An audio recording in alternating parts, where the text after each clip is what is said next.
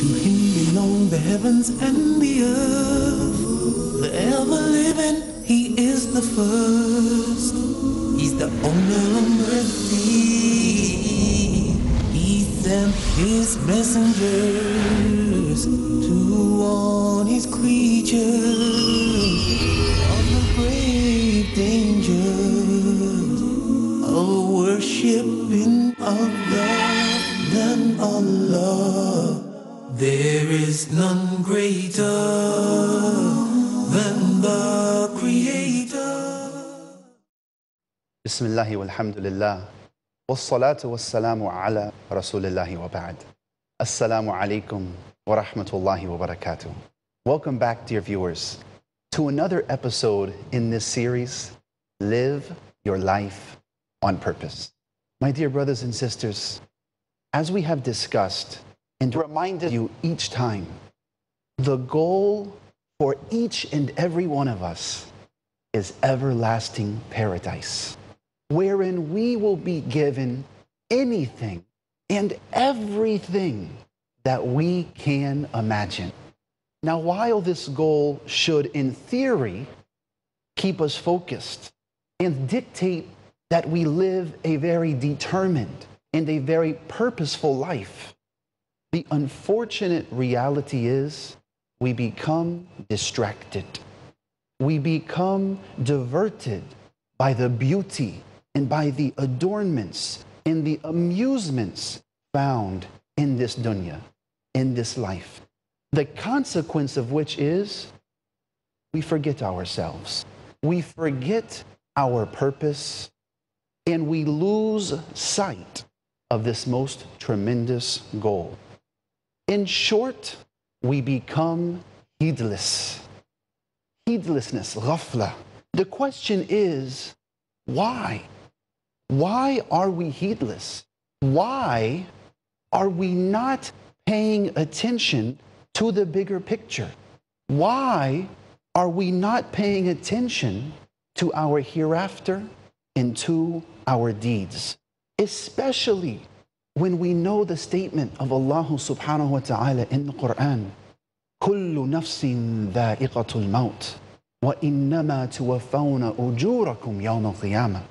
Every soul shall taste death, and on the day of resurrection, each one of us will be paid our wages in full. So if we know that death will be coming, my dear brothers and sisters, why are we heedless with our hereafter? Do we think we can delay the appointed hour?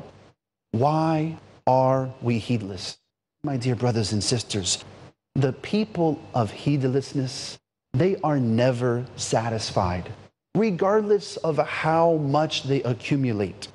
They collect more and more, but they do not benefit from what they collect. They build that which they never perhaps live in, and they hope for things they will never achieve. Allah subhanahu wa ta'ala, He describes these people in the Quran when He says, ذَرْهُمْ يَأْكُلُوا وَيَتَمَتَّعُوا وَيُلْهِهِمُ الْأَمَلُ فَسَوْفَ يَعْلَمُونَ. Allah says, let them eat and let them enjoy themselves and let them be diverted by false hope, for they are going to know. So we can eat, we can enjoy and play around in this life, my dear brothers and sisters. But guess what? You are going to know what's coming at you, Allah says. This should be like a wake-up call. It's a threat. So we need to exterminate this characteristic of heedlessness from our hearts. Easier said than done. So the question is, how? How can we do this? My dear brothers and sisters, arguably, the single greatest way to help you remember your hereafter, the number one way to get rid of this characteristic of heedlessness, is the advice of the Prophet ﷺ, wherein he said, أَكْثِرُوا مِنْ ذِكْرِ هَذِمِ اللَّذَّاتِ. Abundantly remember the destroyer of pleasures, which is death. Abundantly remember death. This is the advice of the Prophet sallallahu alaihi wasallam. 5 short words, concise but effective. For indeed, whoever abundantly remembers death, this person will be thinking about the hereafter. They will be holding themselves accountable and will be examining their deeds, and they will keep themselves in check. My dear brothers and sisters, death can come at any moment.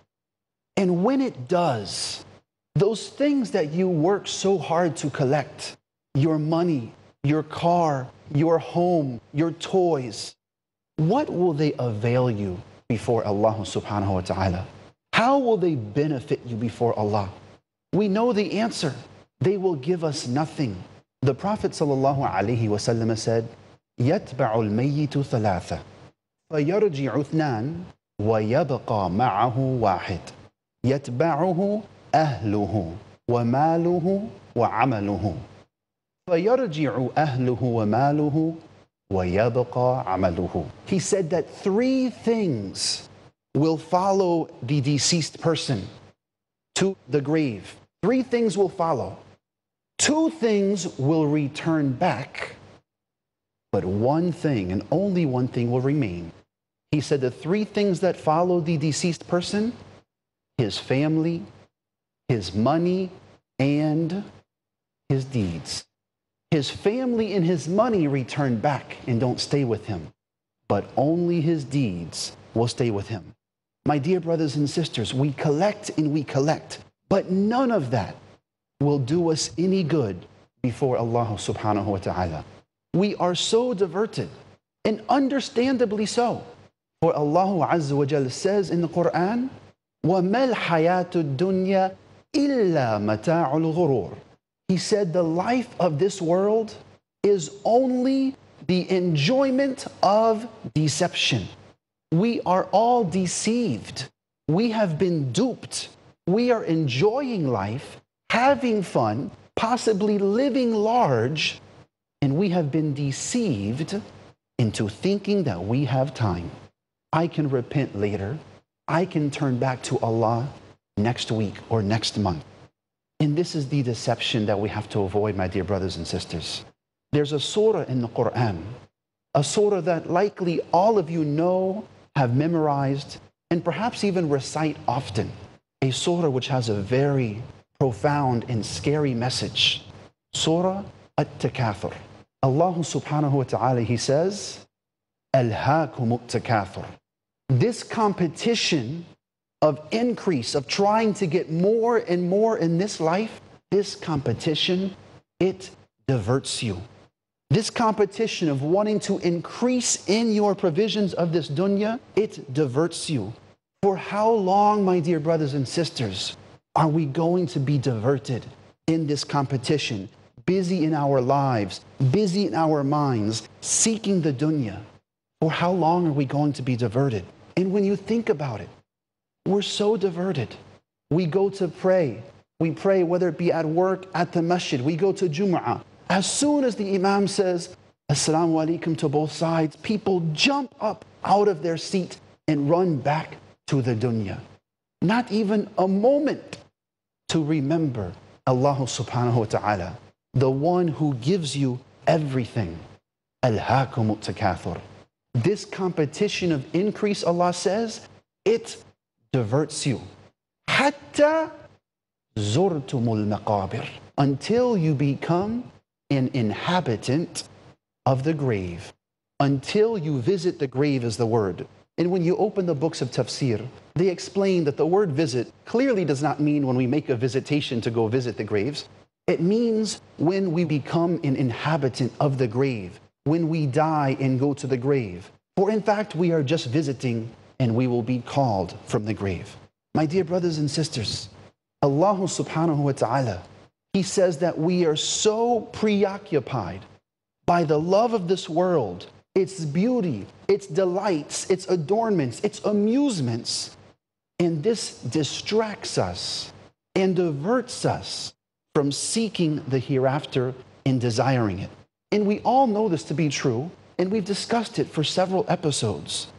Allah then says that this preoccupation diverts us until we then just go to the graves. Then Allah subhanahu wa ta'ala, He says, كَلَّا سَوْفَ تَعْلَمُونَ ثُمَّ كَلَّا سَوْفَ تَعْلَمُونَ.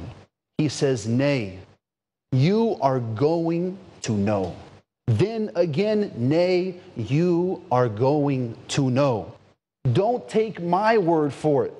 You will find out what's going to happen, Allah says. Al-Hasan al-Basri, he said this is a threat after a threat, back to back from Allah subhanahu wa ta'ala, admonishing us, brothers and sisters, telling us that we are going to know and find out what is coming, referring to the punishment. And then the surah continues, كَلَّا لَوْ تَعْلَمُونَ عِلْمَ الْيَقِينِ. Nay, if they only knew with the knowledge of certainty, if they only truly knew what was coming, they would not be heedless. They would not have this ghafla. They would be focused on the hereafter if they truly knew. And then Allah subhanahu wa ta'ala says, لَتَرَوُنَّ الْجَحِيمِ ثُمَّ لَتَرَوُنَّهَا عَيْنَ الْيَقِينِ. You will surely see the hellfire. And then you will surely see it with the eye of certainty. Allah subhanahu wa ta'ala, He threatens the heedless with these verses, threatening them that they will see this blazing fire. And then the surah concludes, ثُمَّ لَتُسْأَلُنَّ يَوْمَئِذٍ عَنِ النَّعِيمِ. And then on that day, you will be asked about pleasure, meaning you will be asked about the comforts and the blessings you received in this life, and whether or not you were grateful, you were thankful. My dear brothers and sisters, let us take a short break. And when we come back, talk about how we can solve this most critical problem. What can we do to keep our focus on the hereafter? Stay tuned. Assalamu alaikum wa rahmatullahi wa barakatuh.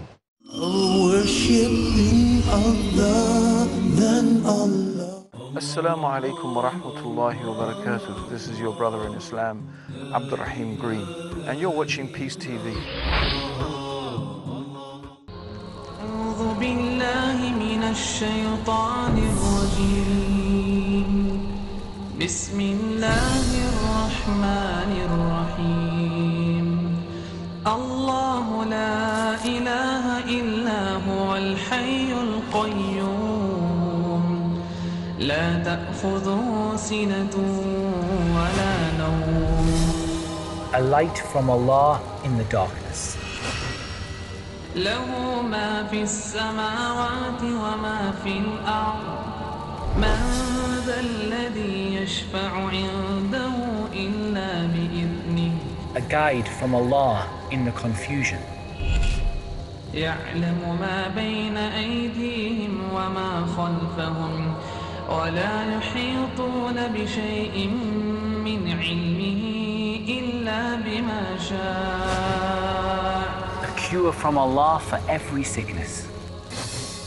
وسع كرسيه السماوات والأرض ولا يؤوده حفظهما وهو العلي العظيم. The Quran.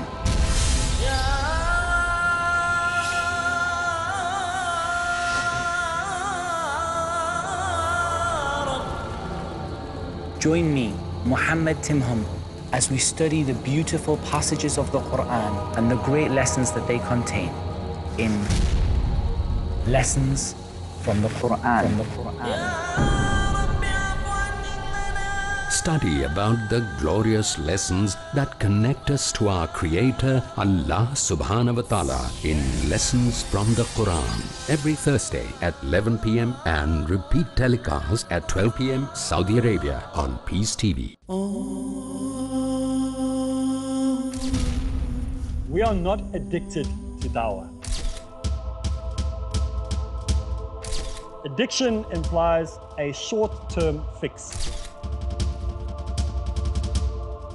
One doesn't need to get into the zone to talk about Islam. You do dawah because it is a natural result of your commitment to Allah. If you don't talk, people are going to walk.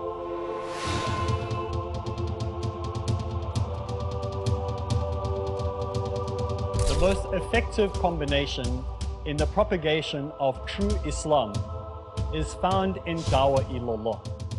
Join me, Arib Islam, as we go through Dawah ilallah only on Peace TV. Follow the tips to make the task of Dawah result-oriented in Dawah ilallah, next on Peace TV. Worshipping Allah than Allah. Assalamu alaikum wa rahmatullah. Welcome back, dear brothers and sisters. My dear brothers and sisters, as we have discussed and reminded you each time, the goal for each and every one of us is everlasting paradise, wherein we will be given anything and everything that we can imagine. Now, while this goal should, in theory, keep us focused and dictate that we live a very determined and a very purposeful life, the unfortunate reality is we become distracted. We become diverted by the beauty and by the adornments and the amusements found in this dunya, in this life. The consequence of which is we forget ourselves. We forget our purpose, and we lose sight of this most tremendous goal. In short, we become heedless. Heedlessness, ghafla. The question is, why? Why are we heedless? Why are we not paying attention to the bigger picture? Why are we not paying attention to our hereafter and to our deeds? Especially when we know the statement of Allah subhanahu wa ta'ala in the Quran, كل نفس ذائقة الموت وإنما توفون أجوركم يوم القيامة. Every soul shall taste death, and on the day of resurrection, each one of us will be paid our wages in full. So if we know that death will be coming, my dear brothers and sisters, why are we heedless with our hereafter? All of you have perhaps heard the following story of Abu Bakr and Umar, may Allah be pleased with them. When they were sitting outside one night, the Prophet ﷺ, he came out and he saw them and asked them, why are you just sitting here? And they told him the truth. They said, we came out because we were hungry. And the Prophet ﷺ then said, basically, me too. For he came out for that same reason. They went to a house from a man from amongst the Ansar, and a woman received them and said that the man of the house was out fetching some water.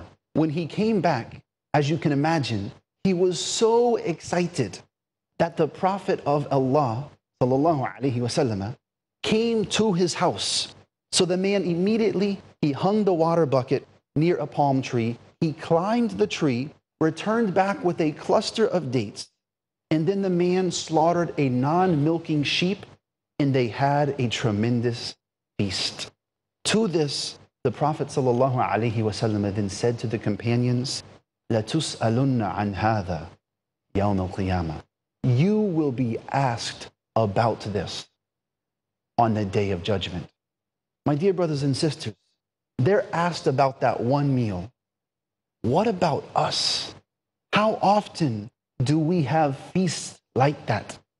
For some of us, daily. So we are going to be asked about so much, yet we are so heedless and so ungrateful, reminding us of the ayah mentioned previously where Allah subhanahu wa ta'ala says, وَقَلِيلٌ مِّنْ عِبَادِيَ الشَّكُورِ, that so few of my servants are grateful, are thankful. And this heedlessness, it not only hurts our deen and our life and religion, but it hurts our hereafter. So we need to correct this, my dear brothers and sisters. And the starting point is again that hadith, that advice, those 5 tremendous words from the Prophet sallallahu alaihi wasallam. Akthiru min dhikri hadhimi ladhat. Abundantly remember the destroyer of pleasures. Abundantly remember death. Use this advice, use this remembrance, my dear brothers and sisters, to change your ways. Death can come at any instant, and you don't want your repentance to be too late.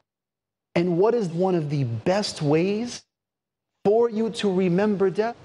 The Prophet sallallahu alaihi wasallam said, "Nahaytukum an ziyarati al-qubur, fazuruha, فإنها تذكر الآخرة."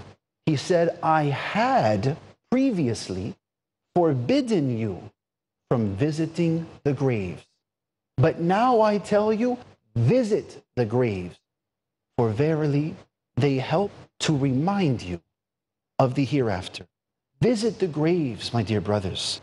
This softens the hearts in ways you cannot even imagine. And if you remember the hadith mentioned last episode, we talked about the rights of every brother on his Muslim brother.